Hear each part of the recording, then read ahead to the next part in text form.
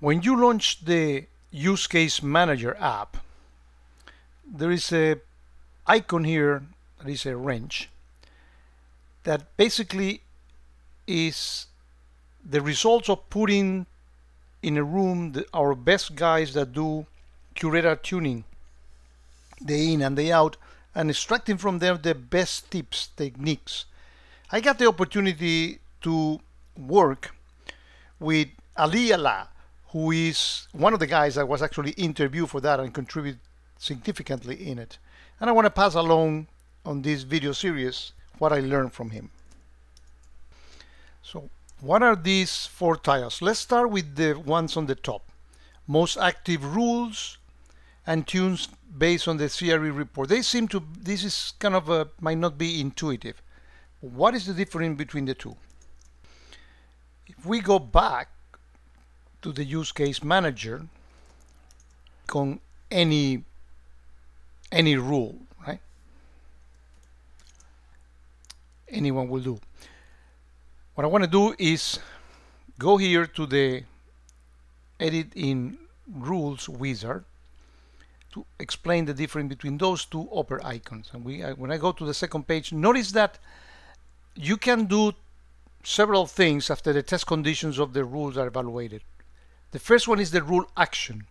In the rule action, if you check this check mark here, then this thing is going to fire an offense. And that goes into the icon on the left. These are the ones that fire offenses. However, optionally, you can, and you don't have to, I mean, not all the rules needs to fire an offense, by the way. You also have in the rule response series or section and a check mark for dispatch a new event, meaning when these test conditions are met, I launch a new event that goes out. And there are many examples. UBA is actually a very good example of this, in which every time a UBA rule fires, most of them, they don't fire an offense, they just dispatch a new event, and that's the one that increases the risk for the user. More on that in the UBA tuning series. But the important thing is that these two conditions, this one on top and this one in here, which can act separately. You may have, let's say that you are testing a rule that you want eventually to fire offenses, but you don't want it to fire offenses yet because you are testing it. Well, you may want to just dispatch an event and then do a search on the logs for those events and see how often it's triggering before you actually fire an offense. Or the other way around, I just want to fire an offense and I don't need to dispatch any new event. That is what you actually get to see when you go here. These are the ones that fire offenses, and these are the ones that dispatch event. That's the difference. The most important one is, of course, this one. I'm going to spend some time in a separate video of this series in here. But this one is kind of also important because it's kind of noisy. Why are we getting all these events being launched? I mean, it's so.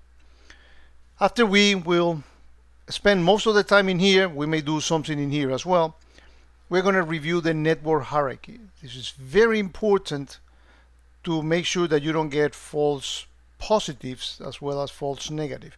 The objective of what most people want to do with QRadar is, well, QRadar has so much logic, so many rules that I get too many offenses, and this is not actionable. Unless I get a page of offenses per day, I'm not going to be able to investigate them all. So the idea is to eliminate false positive, but also false negative, in which you may miss things because the network hierarchy is not well set up. It's important. And this one has to do with building blocks and reference sets, and more on that later, that you need to define a few things that QRadar cannot know on its own. QRadar needs to know which are your devices that do this, your devices that do that. You need to provide that information. So that's what we're going to be doing in this series of videos with what we learned from Alaa. So in the next video, we're going to start with tune most active rules.